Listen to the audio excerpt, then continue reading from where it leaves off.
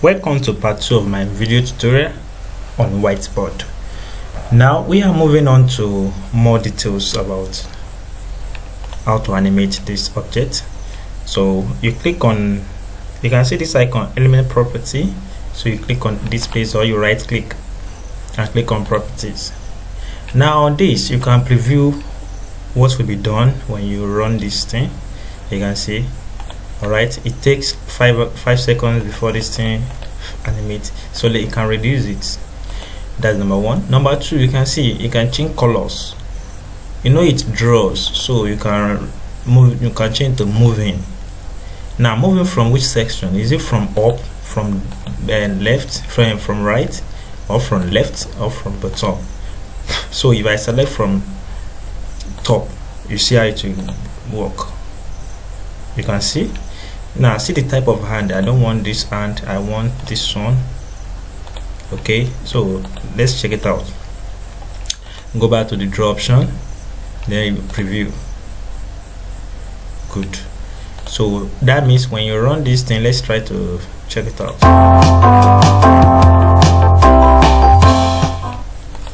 So let's check it again. You draw, so let's change to moving from up. So anytime you select anything here, you need to click on save. So click here. Now let's check it out. Alright, good. Now let's change the hand. You can change the hand to another thing like this pointer. So let's click on OK. Let's check it out. Good. Okay, what other things can you do with this thing? You can still go to graphics. You can see you can change the brightness and others, change the image, then come back to this place. If it's from bottom, you want to select it. Now there's something I can change this. You can see how it bends. So that means if it's coming from bottom, it will bend a little bit. Let's check it out. Let's do it like this. Smooth, bounce. You can see select anyone you like. So let me check it out. Okay, from left. Now let's go back to our text here. This is our text. You can still change the property of this one to either feed in. This feed in will just come. So let me select this again from bottom. What about hand? Let me choose this hand. Alright, so let's check it out. Good.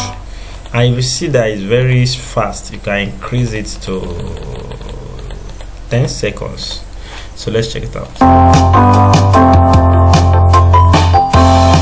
So that is very, or click on it to change it. 5. Or come here. This one, if you don't like it, click on it, change it to 2. Alright, now we still have another thing. So if you want to hide the element, view, hide, just click on this eye. So click hide. There's another thing. What if, you know, in my part 1 I explained that you can check the camera. So this camera means this is how it will look like on the screen. Alright, what if you want this my first backup? What if you want this this text to look the same thing on the screen when you convert this thing to a video? So you double click on this, click on this also. So that means we are clicking on the two at the same time. So clear their camera, set their camera. So that means this is how the two of them will look like when you run this thing. So let's check it out.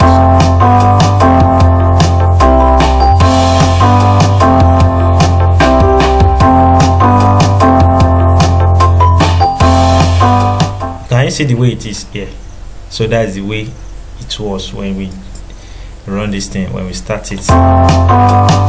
Alright, so, and that is very bad, because let me reduce this thing too. That is very bad because it's a must for you to set your camera. So I want this thing to be like this on the screen. So you come here, clear the camera, set the camera. I want this one to be like this on the screen. Click it, clear the camera, set the camera. So let's check it out.